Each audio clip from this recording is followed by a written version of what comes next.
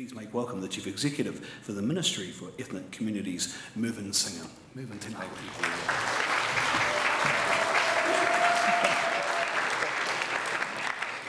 koe. Enga mana, enga reo, enga waka, tēnā koutou, tēnā koutou, tēnā koutou katoa. Good morning, everyone. How wonderful it is to see you all today at our inaugural Ethnic Advantage Conference here in Christchurch. I want to extend a very warm welcome and to thank you all for making the time to be with us today. You could be doing so many other things with your whānau, with your community. You could be involved in other things, but you are here today, and that's wonderful to see.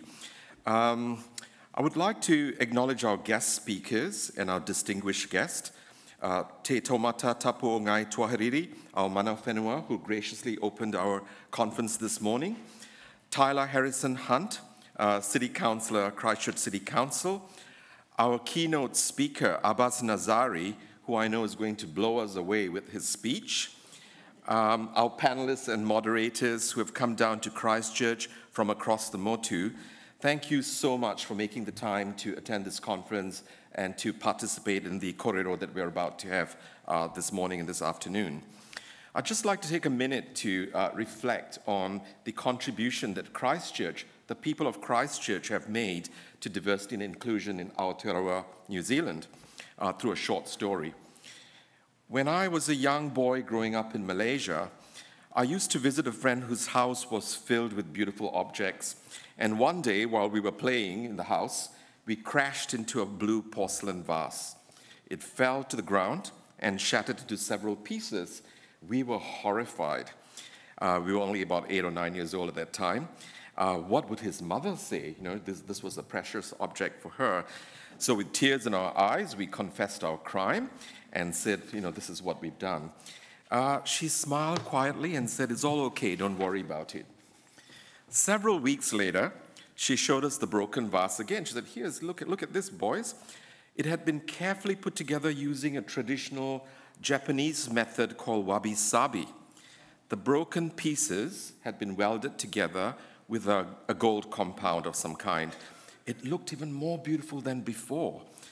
The wabi-sabi tradition from Japan celebrates the beauty that comes from imperfection. Things that are broken can be made more beautiful because of the character that they acquire from being pieced together. I want to thank you, the community in Christchurch, for showing us beauty in the face of adversity. You have faced challenges more than any other place in New Zealand over the past 2 decades. The Christchurch earthquakes and the mosque attacks have tested you and raised your sense of resolve about the type of community we all want to be in New Zealand. You have shown us what unity in diversity looks like in action.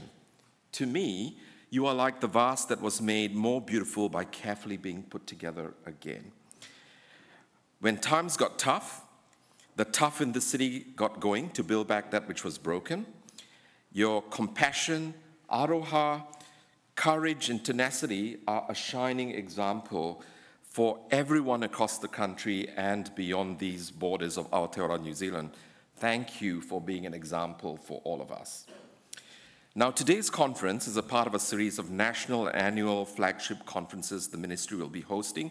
And I want to thank my team who've been spending many hours working into evenings and weekends preparing this conference. I'm really grateful to them for their passion and commitment to our kaupapa here today. These conferences are all about diversity and inclusion. The first conference was in Otepoti, Dunedin. This is the next.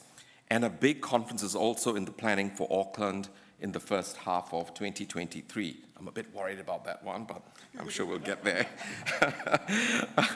The name of these conferences, the Ethnic Advantage Conferences, we thought very long and hard about the right name. What's the name we should choose?